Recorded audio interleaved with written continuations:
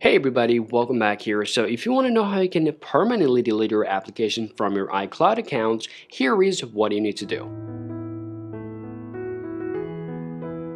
Now basically when you install your application, all the cache and cookies that application has, it gets stored on your iCloud storage, and because of that, your iCloud storage is getting full. But if you're going to go ahead and follow our process to delete your application, then you'll be able to know how you can permanently delete your application from your iCloud storage. Now to do that, the first things you want to do, you want to open up your settings and then you want to choose your iCloud account. After that, you want to scroll down and just tap on your iClouds. From there, you want to choose your managed storage. Well, once you come over here, now you got to click or just tap on your backup.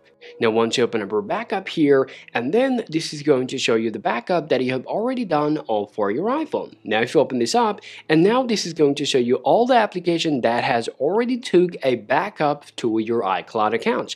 Now all you want to do, choose that application that you want to permanently delete and then turn this off, and now this is going to say, do you want to turn off the Snapchat backup and delete the backup data from your iCloud? If you agree, tap turn off and delete. Then all the cache and cookies that your application has will be deleted. Now simply get out of here and now choose that application and delete it from your iPhone to just simply or permanently delete it from your iCloud account. So you can do exactly the same things for other applications if you want to delete them permanently by using your iPhone. Alright guys, so this is how you can literally delete or permanently delete your application from your iCloud storage, and this is how you can do it. Hope you found this video useful. If you think so, go ahead and leave a like and subscribe to the channel. Thank you for watching, and I'll talk to you later.